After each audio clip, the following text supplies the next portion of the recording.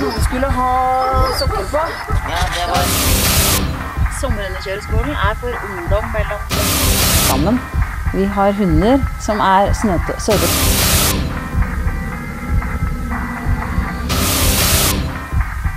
Jeg heter Lena. Jeg har hatt men det har alltid vært få sekunder og harde fight. Lena Boysen Hillestad. Lena Boysen Hillestad. Lena Boysen Hillestad. This ain't a song for the broken-hearted. No silent prayer for faith departed. I ain't gonna be just a face in the crowd. Hello friends of Motion Sportline, I'm Catherine and everyone is welcome to this interview section. This time we are with the 25 times world champion, 50 times European champion and 30 times Norwegian champion, Mrs. Lena Boysen Hillestad. Hi Lena, how are you? Hi, I'm fine. How are you? Very fine. So I know that you come from a family where motion was already present.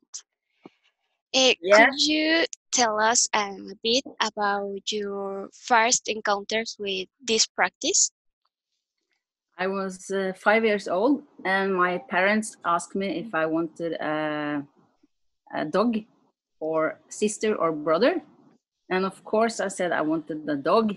And then the Santa Claus brought me a dog.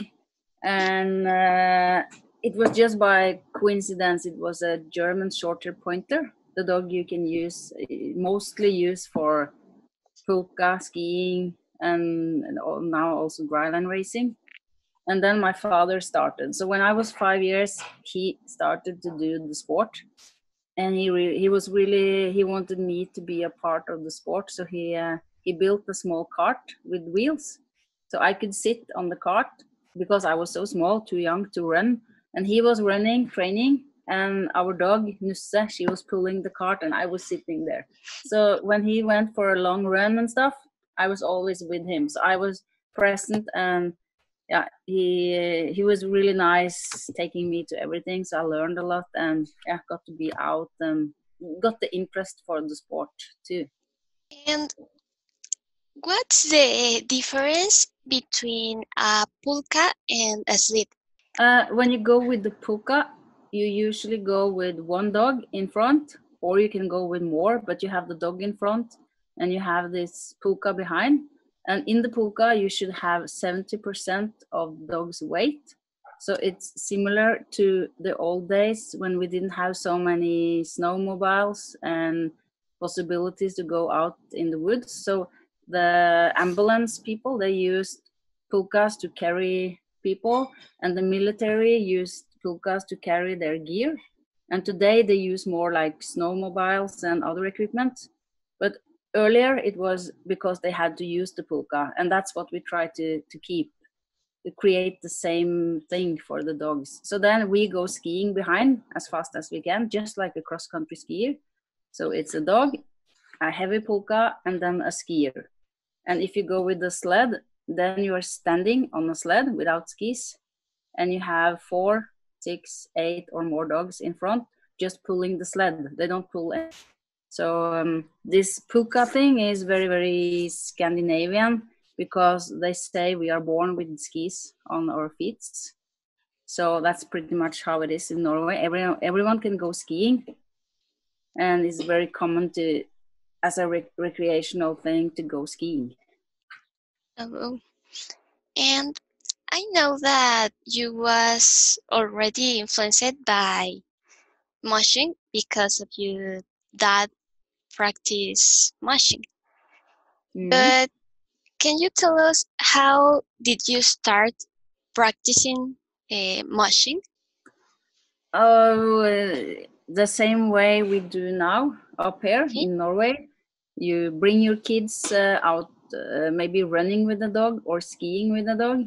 And in the beginning, you can have, if you're really small, if the kid is really small, you can have one dog and you can have 2 bungees, 2 lines, so it's more safe. So if the kid falls down, it's easy to stop the dog.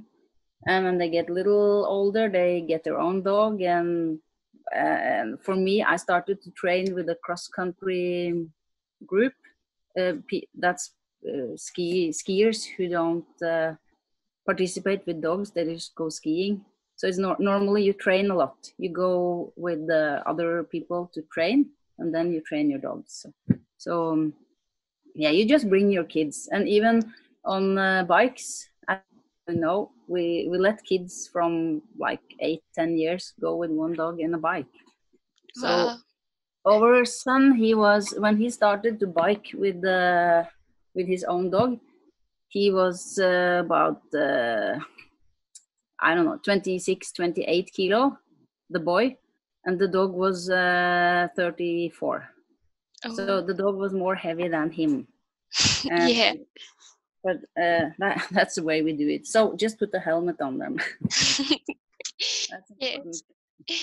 And how were your first machine competitions? How did you decide that you wanted to compete on machine races?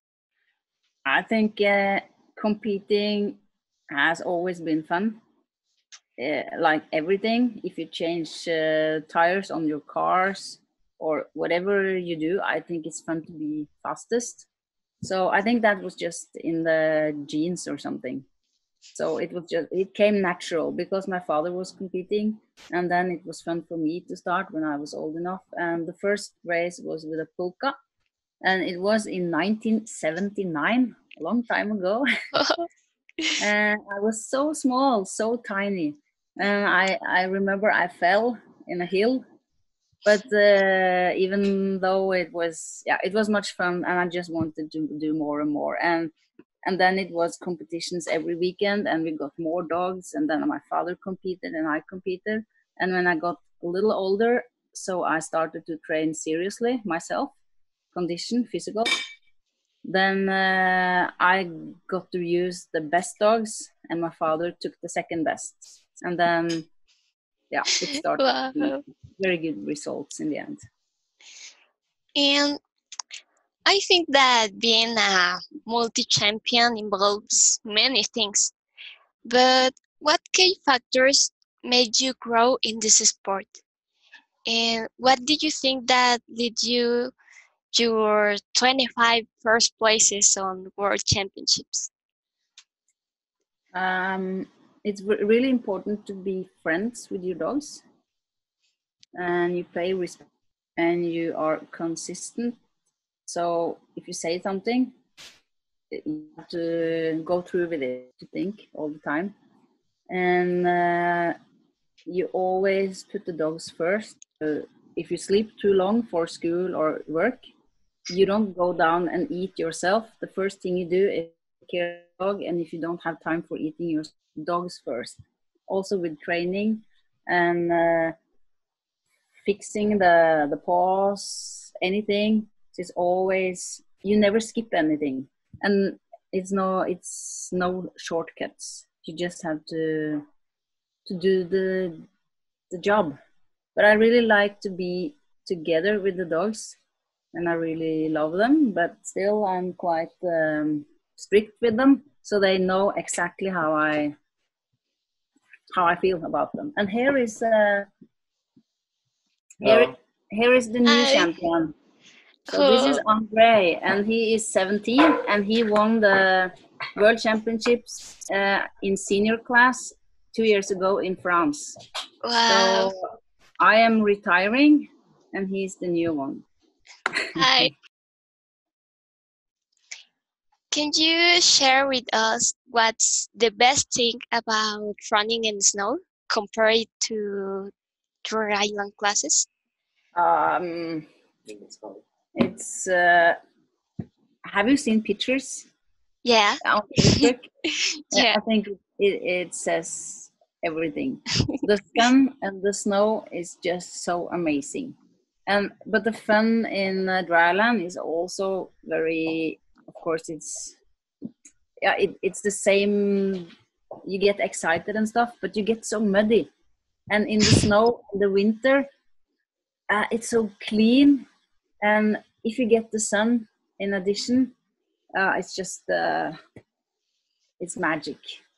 So if you have any Mexican friends or yourself, and you ever want to come visiting in the winter here, we have rooms for you, and you can stay with us, and we can take you ski joring. Thank So you you very are much. welcome. Thank you. And how did you decide to train and compete in dryland classes too? It was because it gets less and less snow in the world.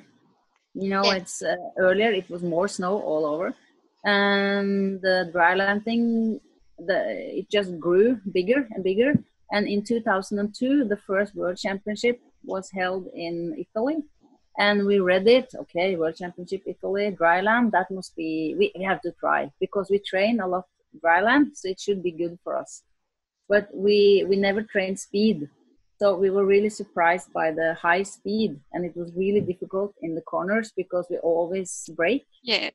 But we learned very fast, and yeah, I won the first World Championship in Italy with the scooter Yeah. and I think bike. So yeah, we did well, but we learned a lot in the beginning, because all our training had always been very slow, because you don't want to hurt your dogs.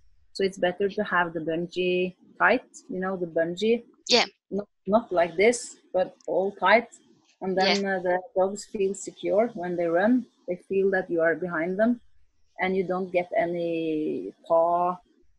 It's less injuries on the paws. Yeah. So that's why we always train slow. But now, after dryland is so big, we had to train a little bit different.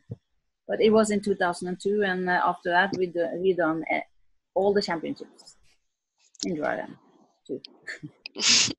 And do you think that dog boots are important in dryland classes and snow? Depending on the dogs and the paws. Yeah. My husband has 15 Alaska Huskies, Yeah. and they run more smooth and nice in a way. So he don't use much booties. But our dogs, when you have mix between a German Short-haired Pointer and Greyhounds and dogs like that, they are so explosive. So in every step, they are really, yeah, it's hard to have the paws right. So yeah, we use a little bit of paws of booties in the, especially in the fall. And in the winter, if the conditions are okay, we don't use booties. And if it's very hard, no, icy, we sometimes have to use booties.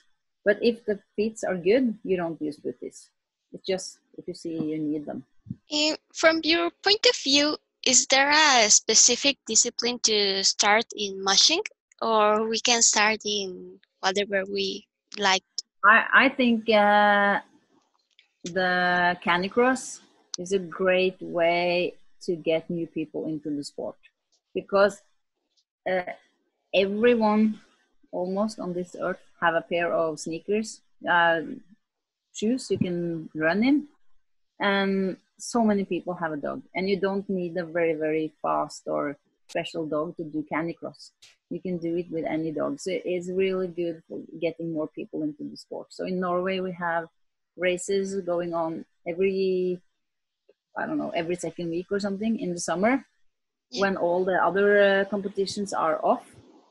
And it's so many people coming there with all kind of dogs, and then some of them wants to join the sport because we didn't know it was a sport, and it's so much fun. So I think canicross is a really good thing. And of course, up here in Norway, go skiing is also very easy, because people do have skis, and many people have a dog, and we just have to guide them a little bit. So starting with one dog is a very good idea. Yeah. And what does mushing means for you? Is it your life or just a hobby? It's pretty much my life, yes, because I done it all my life. I had dogs almost all my life, and now I have my son Andre, and he's doing the sport. our daughter, she did the sport, but she's now playing golf. But I do a lot of I make races, I make camps for younger people, and yeah, I it means a lot. It's kind of what I do, and I feel very, yeah, it's in my heart. I really want Yeah. sport to be good, to grow, and I want people to look at us and be happy about what we're doing. So yeah, it's my Yeah. life. That sounds very fine. I think that it's a very beautiful sport and that people should know this sport because it's amazing to race with your dog. Yeah, it's the connection you have with your dog is so amazing, as you said. And up here we can let dogs run free, special times of the year. And when you let them free and they run in the woods and you see how happy they are, it makes you so happy just to see their joy of life. So yeah, it's just beautiful because dogs are so nice and so happy. Anyway, they just love you and they love life. And they're big. Uh, I think we humans can look up to the dogs actually, because how Yeah. they behave is really, really great. And do you think that is very important the connection we do with the dog? For this That's sport, we the need most. to do that connection. Yeah, that's the most important thing, because if you're a really good runner and you don't care about the dog will notice at once, and they don't want to perform as well as if you connected with the dog. And we have so many examples for that. We have good skiers getting good dogs for a race, or just, and it just didn't work out, even if the skier is really, really good. So you need to have the connection. And it's so, when you have your own dog, if you want the dog to perform and be a part of your mushing life for many, many years, it's really important to have the connection and respect with the dog, or else he will get just, yeah, like pissed, and yeah, I Yeah. don't want to run for you. So Yeah. you have to be nice, and then you can have the dog and run with them for, yeah, like they're 8 or 9 years. Very, very good. And how are the first trainers for a beginner? How did you teach the beginners? Yeah, depending on what you're doing. If you do bike, of course, for the humans it's easy, because Yeah. you can say a biker, you can go to a bicycling group and learn some good techniques and stuff. And if you go canicross, it's important to be a good runner, and it's all kind of books about running. I mean, it's easy to know what to do. Same with skiing, you just have to be a good skier, so go to people that can ski and do good technique and have a good physique. But for dogs, for really beginners, it's like when I just bring some kids up in the trail here. It's the first thing is never let go of the dog, Yeah. because if you lose the dog, it can easily be scared. Maybe they get the bungee in their ass, and then they get scared and don't want to run. Or if you lose the bike, you fall off and you let go of the bike, and then they run with the bike behind. The dogs get really, really scared. So no matter what happens, you hold the dog or you hold the bike. That's the first thing. And for training, it's not no use to win the training. You don't have to pedal and be the first one. You should brake so the dog feels secure, and the dogs will always want to run faster. So if you brake when you train and then you come to a competition and you let go of the brakes, the dog are so happy and runs, yeah, very, very happy. Yeah. So and not train too long, because if you train more than the dog are used to or fit to, they will get bored, and you will destroy some of the connection and respect you have between you and the dog. So you really, if you don't know, if you're a little bit unsure, then you just train a little shorter. And you have to, as a owner or a trainer from a dog, you have to have the right stomach feeling. You understand that word? So you feel what's right all the time. And if you go out and you have plans for 10 kilometers, and after 1 kilometer, 2 kilometers, you stop and you take a break and you see that the dog is really, really tired, then you go back. You don't continue. So you can always change the plan, because it's like humans. Some days we are very fit, and some days we can be tired. So then you have your stomach feeling. So if you are unsure, you just take it easy with the dog. So our training plans should depend on how our dogs feel. Yeah, because you can make a plan, but you shouldn't stick to the plan if there are something that's saying you shouldn't do it. Yeah. So you make a plan, but maybe if it's really, really tired, maybe you should take the next day off and then just make some changes in the plan. Because some people, they are so stuck with their plan, and they just do the plan no matter what, and then they never perform good. Okay. And what type of trails should we do when we are training for a competition? Should we look for a trail similar to the trails in competitions? Yeah, that would be good, but it's depending on where you live, because sometimes I live different places with different training conditions, and it all worked out. But it's important to train in different places, so the dogs know different ways of surface, hills, turns, everything. And it's also more fun for the dogs if you try to do different places. But I have always practiced to train longer and slower than the competition. And just before the competition, I train a little bit faster and shorter, so they get the speed right for the competition. But the main training is longer and slower, because then if there's really bad conditions in a race, they are used to be trained more, and it's not a problem. So like when we go on snow, normally we have very hard trails, so it's really fast. But if it's snowing, we can get a lot of snow, and it's really hard to run in the snow. And if you have good training in front, it's no problem.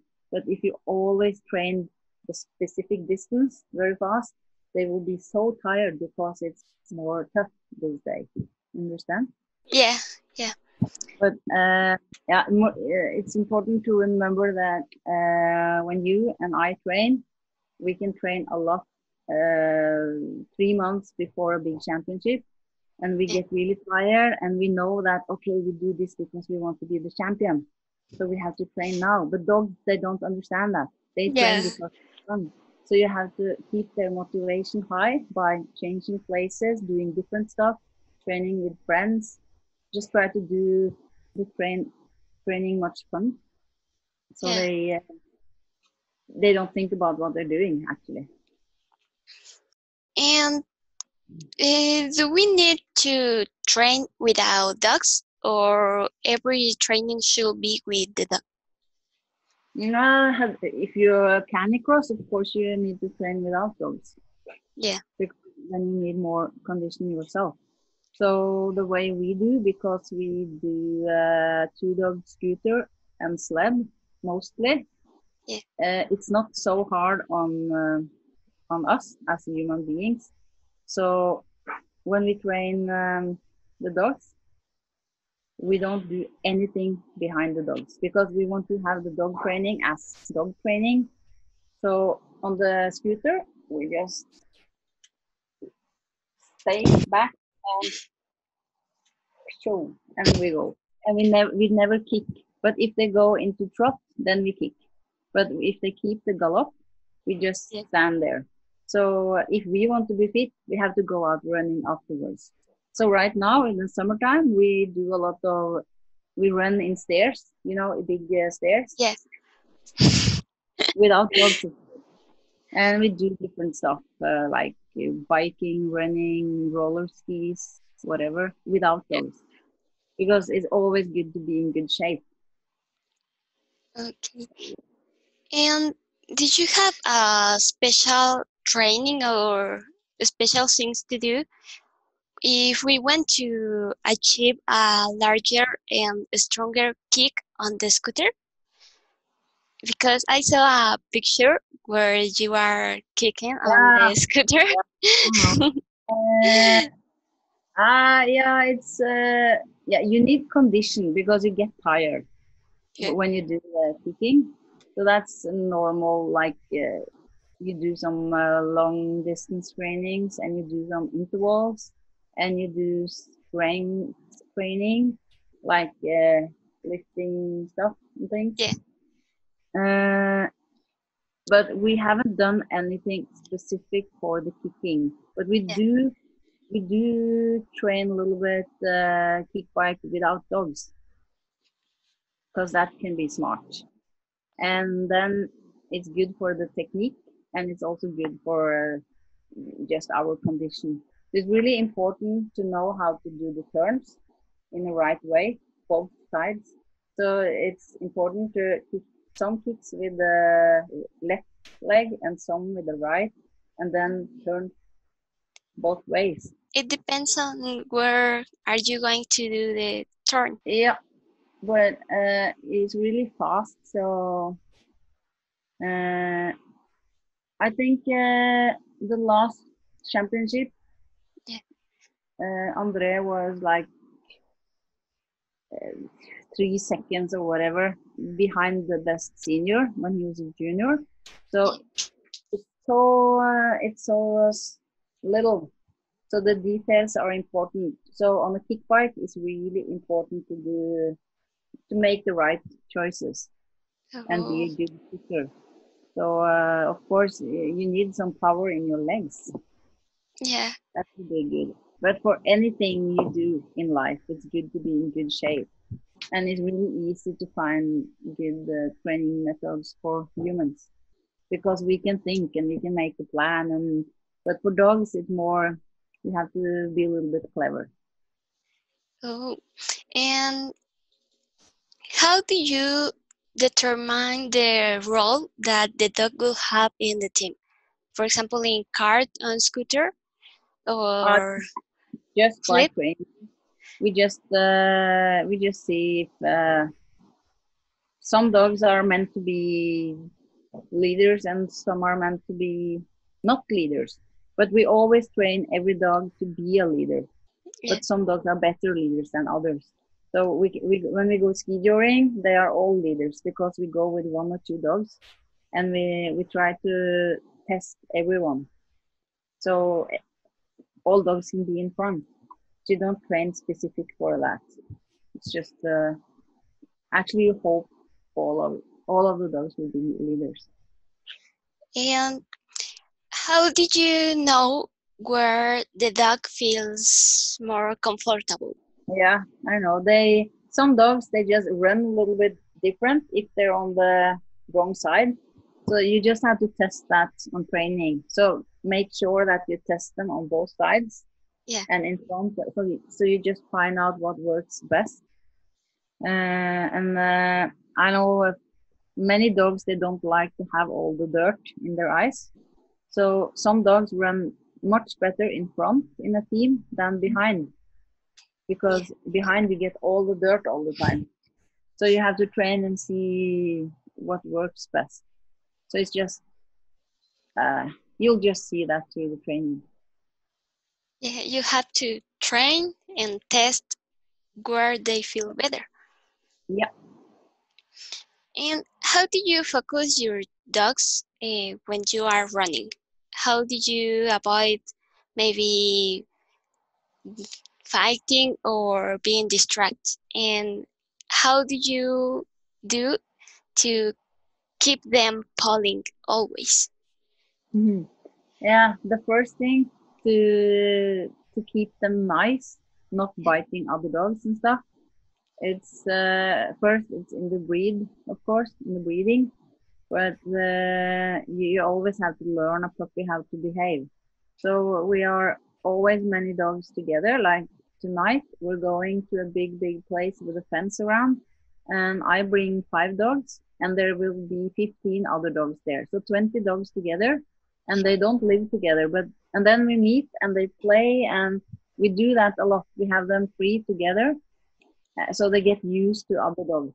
And if they do something we don't like, we say, no, don't do that. And if they are doing anything in a race, if someone passes you and your dogs are playing or yeah, not To bite? biting but playing, yeah, then you should stop and let the other team pass. And next time you can't use that dog. Then you have to just train. So for training, if you go with many people, and you can have 1 dog each, and you train the passing. So okay, the first one slow down, and then the other one comes, and you have to be there on telling the dog what's right or wrong. And also, if you use 2 dogs, the neckline is Yeah. very good, because if I'm supposed to say no, don't do that, it's too late. But when Yeah. they try to do something and they have a neckline, they get the instant oh, this is wrong. So Yeah. going with a very stable, good dog in a neckline is very good. But to keep them pulling, that's hard to say, because it's crazy. Dogs are crazy. They just run, they die, and then when you take the harness up again, they want to run more. It's unbelievable. Uh, I think a dog will run if the dog will run this good, but Yeah. it's able to run this good, physically able, but it only runs like this. If you train a lot, you will rise this. You get closer to the maximum thing. So if you train your dog good, it's easier to, so they keep the pace for a longer distance.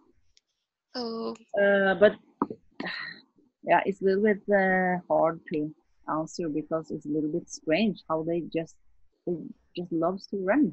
They just want to do. They want to please us. So if you are very nice with the dogs, they are more willing to please you. But if you're not nice, you say bad things and you behave bad, the dogs they don't actually like you. Then they don't want to run. They just run until it's not fun anymore. But if they really have a good connection with you, they will run further. So yeah. and you talk about the harness. When did you put the harness to the dog? A little bit depending on how the dog is growing, Yeah. but from maybe 6 months on a Alaska Husky, very light built dog, and a Greyster, also quite.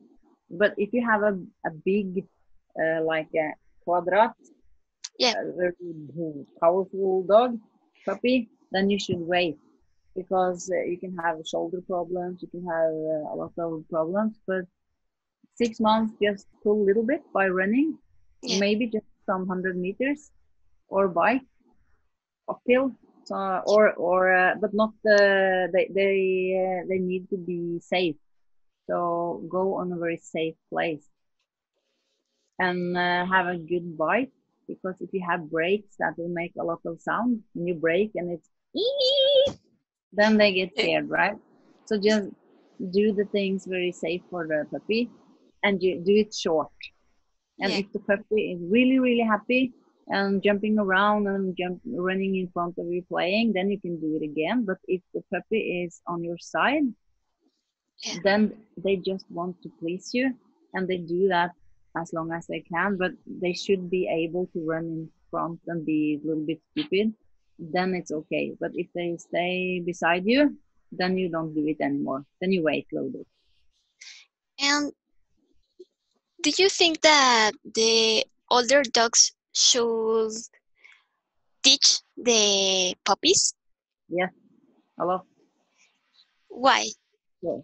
Because dogs learn from each other.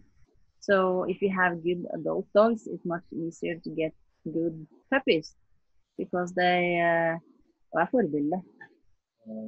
They they want to be like the older, like if you're a sports fan and you have hva er det kalt igjen nå? You look up to someone, you know? Yeah. You probably have some, yeah.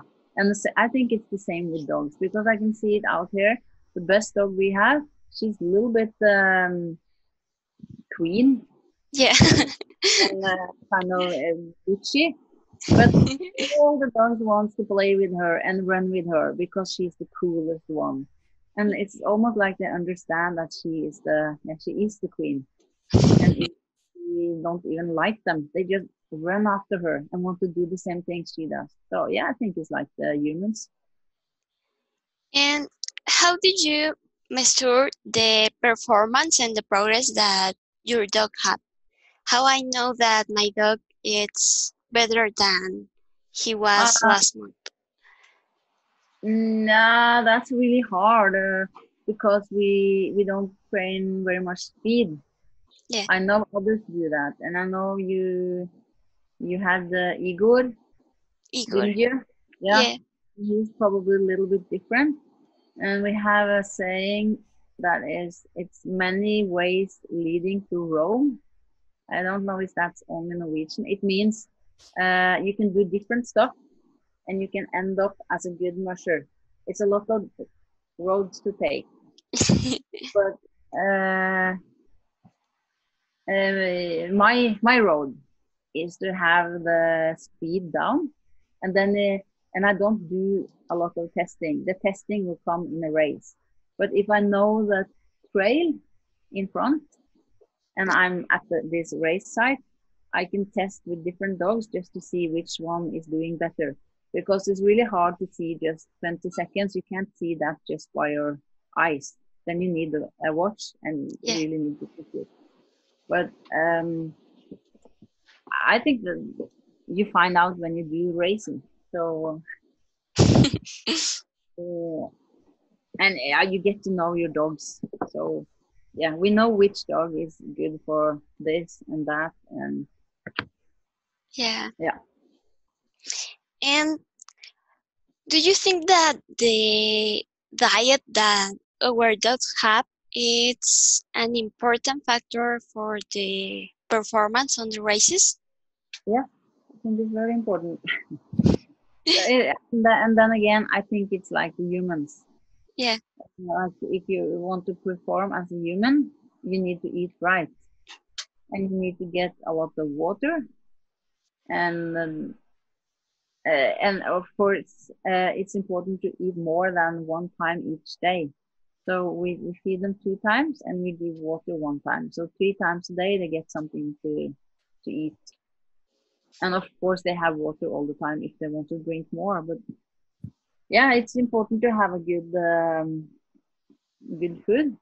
And you can see that if you see how much they poop, the things getting out again, it shouldn't be too much, and you shouldn't have to feed too much to get the hold you want.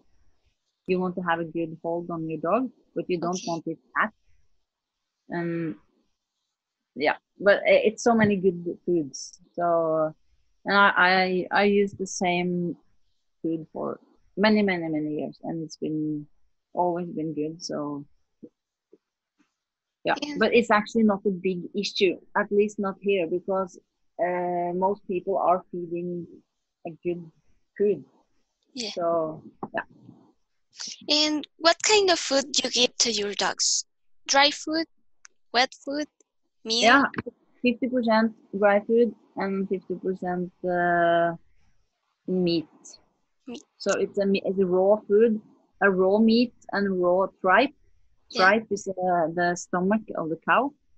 Yeah. And they are in the freezer. So I just take it out. Will it be there for a couple of hours? And I have 50% dry food pellets in addition, and then a lot of water on top. Yeah. And do you do some changes when you are training for important races? Or Uh, the diet is the same all year? I give a little less food and a little bit more water. Oh, So the summer and the beginning of the training, I like them, if it's possible, to have them a little more fat, because when you start the training, you want to change the fat into muscles. yeah, But I do feel the same, about the same the whole year, because in the season, competition season, my dogs are sleeping inside the house where we are sleeping, yeah, and then they relax very good after training. But in the summertime, like now when it's so hot and we don't train, we just have fun. And then they live outside in kennels, and we have a very big dog yard, and they run out there every day. So actually, they need the same amount of energy in the food in the summer as they do in the winter, because yeah, we keep them inside in the winter so they don't get too skinny. So yeah. yes, we do the same feeding summer and winter, or all year round. And do you think that it's important to add supplements on the dog's diet? No, I don't give any supplements. Yeah, And I have done that earlier.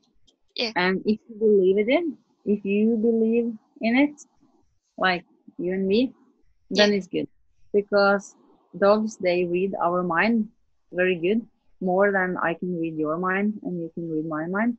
But dogs, they are really, they know how you feel, and if you think it's good, you will send the good energy and the good. So if you really believe in it, it's okay. But I think that if it makes you a lot better, the dog, to give yeah. this supplement, I'm not sure if the things in the supplement are really legal. I'm really Oh, yeah, scared about doping. It's a really, really big thing over here, the doping thing. I mean, big thing, you don't do it. It's like being a child abuser if you do the drugs. So, yeah, but a little bit oil, we'll give a little bit oil because it's good for the skin, the coat, and the feet. And you can give some additional vitamins. But if it's really, really weird and wow project, then it's not sure. So no, I don't feel yeah. uh, And did you look for a special characteristic in the dogs? Uh, no. no? I Or a always, specific breed? Or any dog can yeah. breed?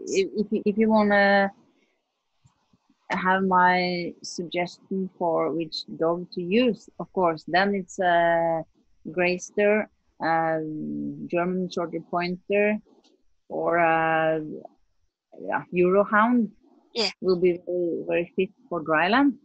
But when I have my own litters, and when we keep a puppy, we choose when they are 8 weeks old, so they're very small.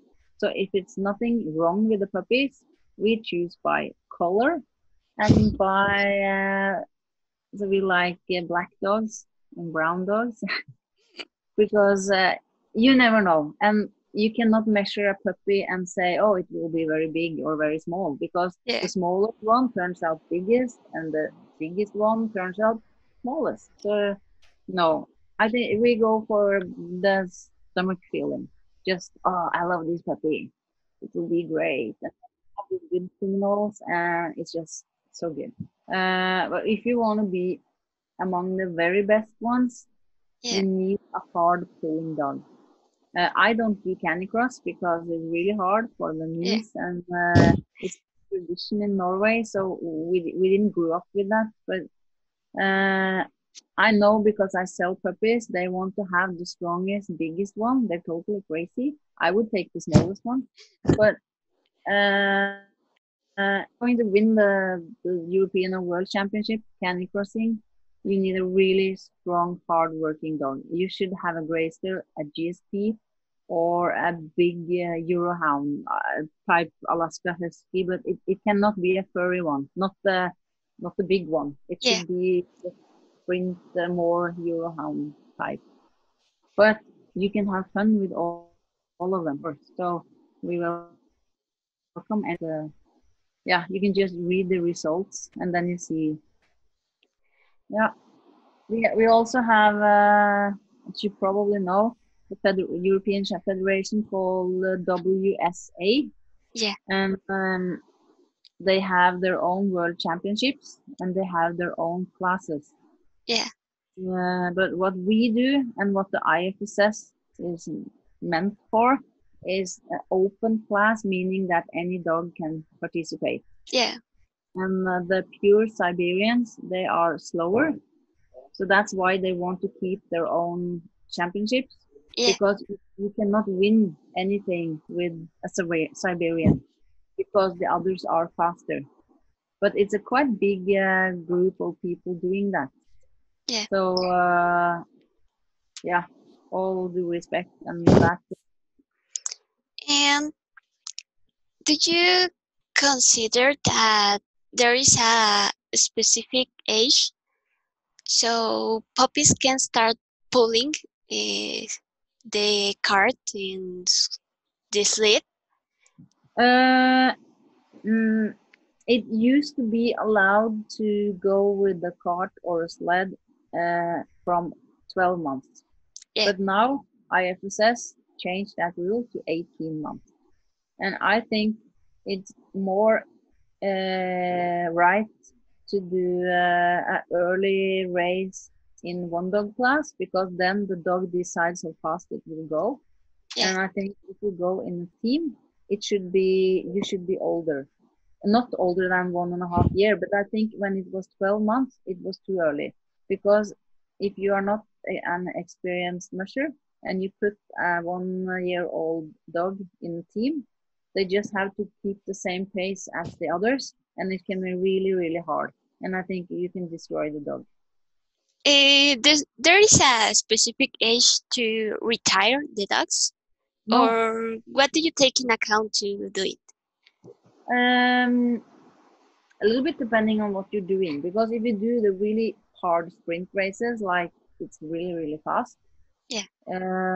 you need to be a little bit crazy too. And like humans, younger people, younger dogs are more crazy if you want to perform very well.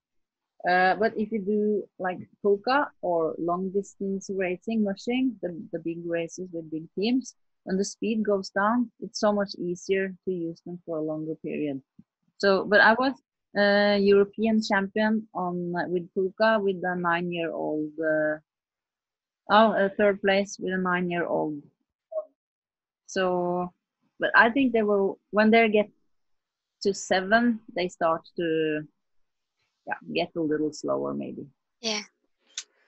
And what recommendations can you give us for a better adjustment to the different weathers? How do you prepare your dogs for snow classes and dryland classes so they feel better in both weathers? You have to train for the things you are doing. Yeah. So prepare yourself for all the situation that can be. So in dryland, it would be training on grass, in rain, in sun, on sand, in hills, turns, fast, speed, whatever. And the same in the winter, in different conditions. Okay. And the dogs can handle anything, and it's just fun for them to do different things. But except for that, it's nothing special for. Before 2003, before the World Championship in dryland, we didn't do the training any different. It's the same thing we do now. So actually, it's nothing special. It's just to be. Good job. I know that you have traveled all over the world for competitions. How do you take your dogs to other countries? We really like to compete in Germany Yeah. because we have a lot of spectators, like a lot of spectators, and that's fun because people want to come there and see the dogs and talk to us. That's fun. And I like Alaska because it's far away and it's something special feeling up there. And the moment you leave, you want to get back. So that's a little bit weird because it's so deserted, so far away, but still so nice. And we had some really good races in the Alps, France, Andorra. Yeah. I don't know. Yeah. And that part, we have 14 days race called Pirena and stage race, and that was really fun. It's so many good things actually all over. Yeah. So yeah, you can go Yeah. anywhere. I even was in Australia, but then we didn't bring Wow. dogs. We went to be a part of the race, but talking about training and stuff. Wow. And according to the specifications given by the machine rules, but from your point of view, what are the characteristics that we should take in account when buying the machine equipment? My tagline would be about 160, I think. If I take my arms out there, Yeah. just as long as my arms. So it's quite short. You like it short. It gives you more control. And if you are many dogs, like in a mass start, or also in training, when you train and meet other people, you have more control of the dog. And we use X-Back. It gives a very free movement of the shoulder. You see when the dog is running, you can see the whole part here is free, nothing Okay. over. But you also have like non-stop, and they also have a special harness for like bicycling and running called free motion. But it's a lot of great equipment out there. So I think the main thing is that you buy something that is used by mushers Yeah. because they want to have the best stuff. And that's how Nonstop was born, because it was mushers and they thought, oh, we didn't see any development for many years, and we don't like what we see, and they started to own equipment. Oh. Yeah. And do you recommend some safety equipment for us?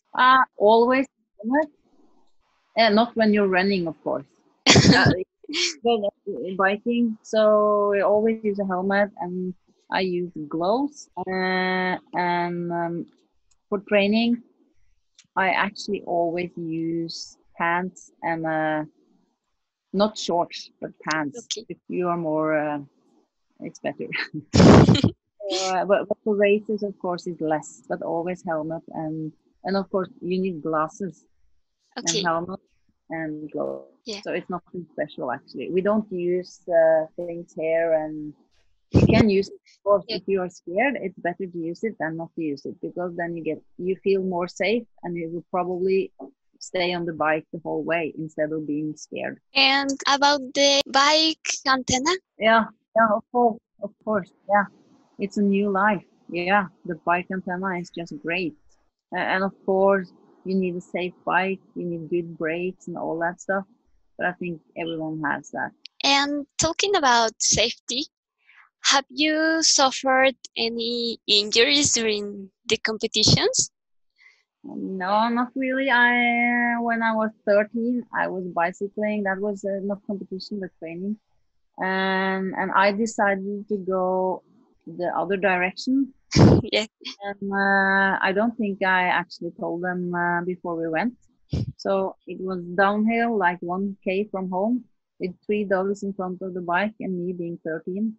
And I was turning left, and they turned right, because we did that that was stupid from me, of course.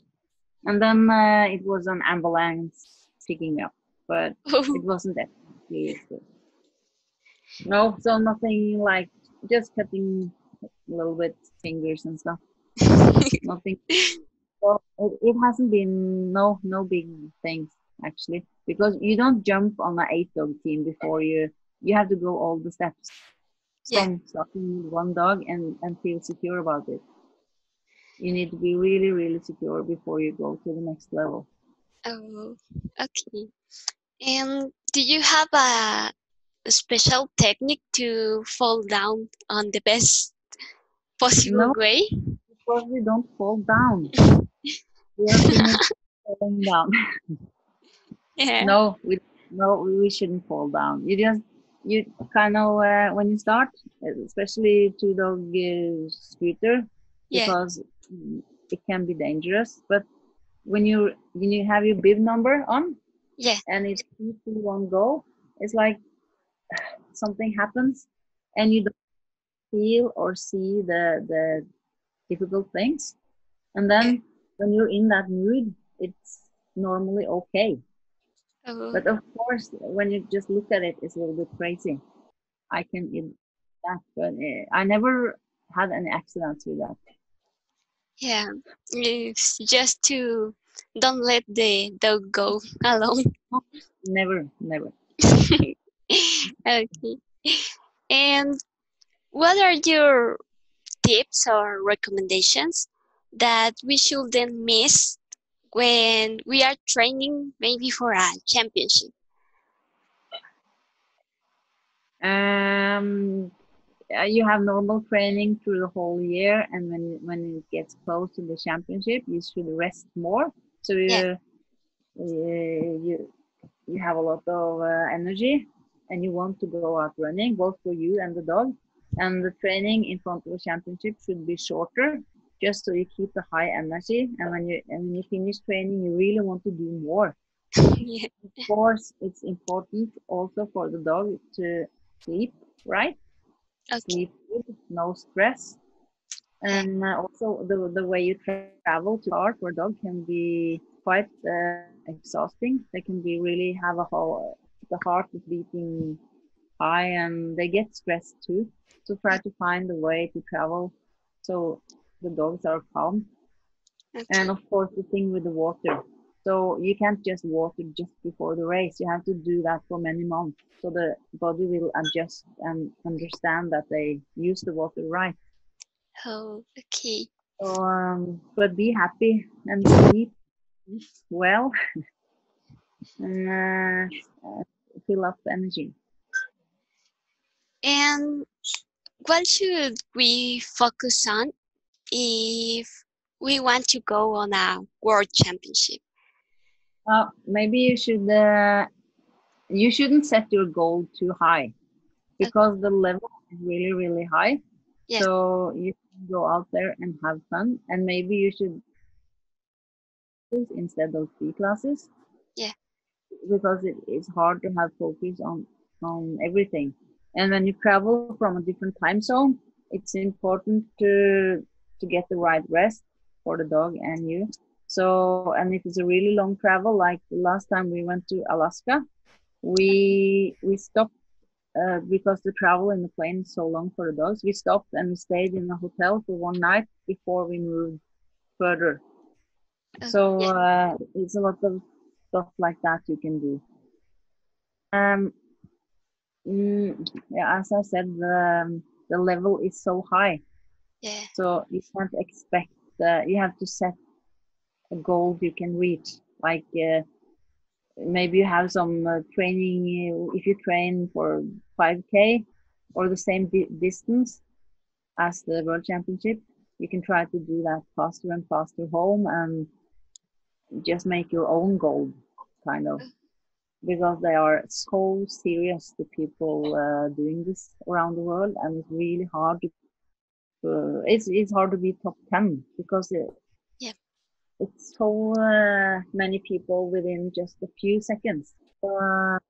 I think coming over to learn and see and talk to as many people as possible, and just to get all the information you can and take it back with you would be a good idea. Yeah. And I think most people is honest and will answer your questions. And we really like to get the whole world into this, of course. Okay. So at least in here, it's usually no secrets. We will answer anything because we want you. Thank to you. know. Thank you very much. We really appreciate that people like you with a lot of experience in motion can talk with us and say what you do to be how you are. And That's good. I'm very surprised about what you have done. You did a movie in 2007, and last year you have an interview with a book. I think it's a sport booking. Yeah. Yeah. It has been so fun, and we were also in. Yeah, maybe that was what you said. The TV show with the champions, Oh, really? sport champions in Norway. That was Yeah. 2018. So when you retire, some of the sports, yeah, the retired champions, they're asked to be in a TV program on national TV. So Yeah. that was really cool because we have other sports that are more popular than mushing in Norway. So it's very good for the sport to get recognition like that. Yeah. And I read that you was part of the few athletes in Norway that was on the Hall of Fame, Yes, and that was that you have a dinner with with the the king. king. Yeah. Wow. That's great. And what can you tell us about this? I was I'm just honored. So and it's from way back. This Hall of Fame is all the sports, the famous people in Norway, but it's not many women because it's always been like Man. in many years ago it was men. So that was really cool. And eating dinner there with all this the people that were high up in the sport. It's it's important for me, but I think it's most important for the sport. I think it's so cool that they do see us as mushers, Yeah. and we as we can say. So that's really cool. So that's what Wow. we want to show. We want to show that we are also serious people. Yeah. So, And how did you handle so many success in your life? oh, that's hard. No, just kidding. Yeah, but there's so many good people, and you are only the world championship for a few seconds, and then you start to look for the next thing. Yeah. So they say a world champion is not something you are; it's something you come or yeah. Yeah. So, but of course, I'm actually a little bit proud able to take the first championship in 1991 and the Yeah. last one in 2017. That's Wow. cool. And it's only been seconds all the time. The last time I won the world championship, I won with less than 1 second. Wow. So, I have been lucky, but then again, I've been lucky so many times. So, yeah, just a small detail. I don't know question. I would never be like that. It's I think it's fun to help others. I want more people in the sport, and the way I am in the sport now, it's just helping out, having races, having camps, training with others. Uh, that gives me a lot, and being with kids or young people is very much fun. Wow. And what do you consider that has been the biggest difficulty you have overcome to achieve your goals? Uh, I everyone expected me to win all the time, and that was hard. Oh, And of course, it's good because if they didn't expect me to win, was then I wouldn't be that good. But that was a little bit. I was tired of hearing that all the time. So if I was number two, it was, oh, what happened? And when I won, it was just that's normal. People didn't care, and yeah, yeah, I think that has been a little bit hard because I think it's difficult all the time. yeah, It's always yeah. I'm always really happy. I was always happy, always great to make it. But for others, it seemed so easy, but it was never easy. yeah, So yeah, I right now, or we play golf in the summer, all the family, and I have a pretty good handicap. yeah, But still, it's like I'm so happy every time I actually hit the ball, and it flies the right way. Even if I'm supposed to be good, but still, it's yeah, it makes you happy. Maybe that's why can continue. I don't know. okay. And we can live without telling us an anecdote that has left you a great teaching. What's that thing that you remember the most important thing that you have learned? That is so hard. Uh, I'm most happy about my kids, but I Yeah. don't think that's the answer for your question. If you want to tell, So, but for racing, I don't know. It's been so many nice races yeah, and victories. But now my son is racing, and I'm not ready.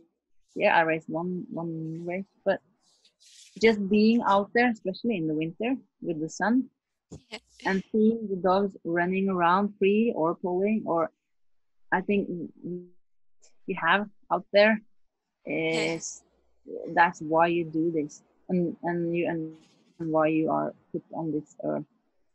So maybe that would be the answer because the competition itself wouldn't work out if I didn't like the things behind.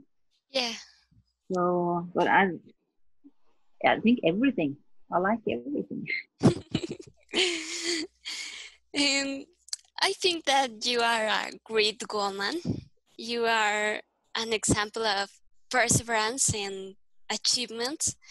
And what would you say to the people who wants to become a musher? And what would you say to people who wants to be better in this sport? I, first, they can ask me anything. Yeah, Uh, but if you want to be better, you need to like the whole package. You need to love your dogs, respect your dogs, and you need to be willing to train. Maybe you have to offer some parties and stuff with your friends because yeah, you have to do our training instead. So when I was young, I was really, I was only out in the bush and not social at all. And everything comes with a price, and also this. So if you want to be really good, I would breed or have a puppy from a very good place, and I would listen to people that perform well, yeah. and I would not take any shortcuts. Okay. So thank you very much for your space and for your time that it's worth gold. And I hope that this is not the last time that our friends from Machine Sport Line can see you here. I hope I will see you again too, because this is also one of the things I love now about sport. I think it's great fun. So don't hesitate if you want to chat again. Thank And you good very luck much. to all of you. See you later. Brother's got a quick hand. He can look around the room. won't tell you it's plans. Got a